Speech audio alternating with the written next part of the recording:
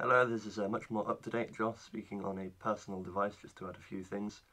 And with the personal device you can see and judge all my taskbar and things. Well, first off, sorry about the audio.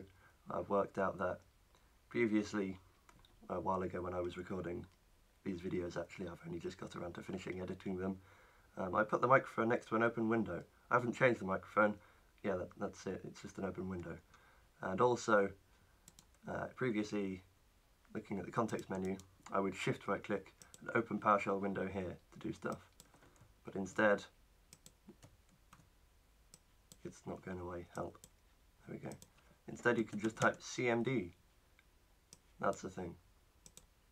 Also you can type in websites here. Let's go google.com. I don't know why that works, it just does. Alright, that's it. On with the rest of the video. So to set up and use a Minecraft server, we'll want to get Java first, because Minecraft servers run with Java. So we just search for Java JDK, which we will need later anyway. That will get the main Java that runs, but also something we can write programs with.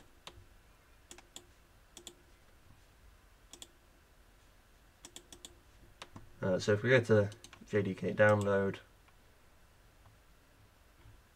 just get the one for your operating system. I'm doing this for Windows, so just get the installer.exe.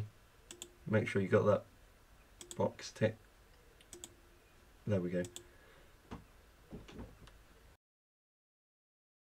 And there we go. And then it should just be okay to give us the wizard now. Just click next.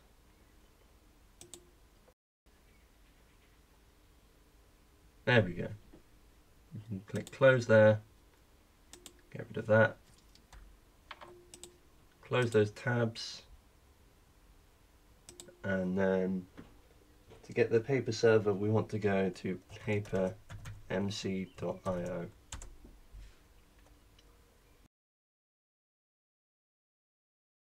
So I'll just go to 1.16.5 because this is it's a lot more up to date, I guess you could say. There's not going to be any more 1.16 updates, and it's been in development for a little bit longer, so we'll just leave this to download. Keep. And then you want to copy that. Let's go into documents and make a new folder.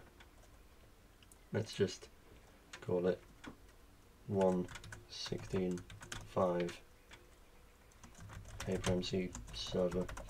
Doesn't really matter that much. And then what you want to do here is, I'm holding shift and right click and I'm doing open PowerShell window here, and that means I can just type in commands as if I was in that location. The command is just java-jar paper 1.16.5-779.jar, or whatever your jar file is called. And that would have the same effect as double clicking on that, but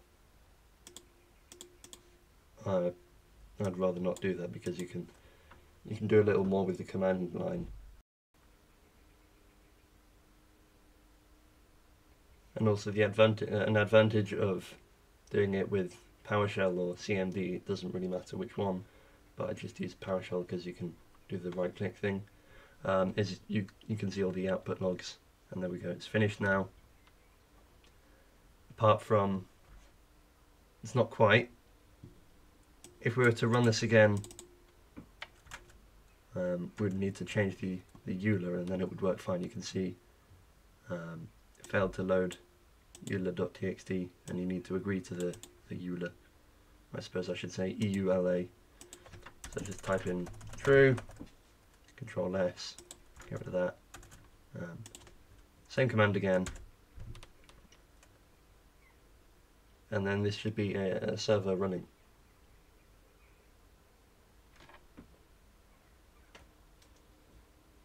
Suppose I should try and join on a different device.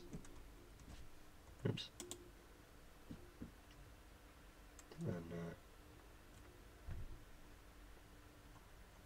And Yeah, let's allow access. Bro. Right, I'm on a different computer right now, and you should see my player appear. I just need to make sure I've got my IP. I'll type in ipconfig. So you've got the typical output here, but you also have this box which you can type things in. Let's say hello, and that appears here. It should be the hyperalien, which is my player name, logging in any minute now. And there we go. I'll be able to say hello from my Minecraft player, and there we go. That's the spigot, no, not spigot, that's the paper server working. To stop it, you can type stop here, or you can type stop here. Either is fine. And this should eventually close.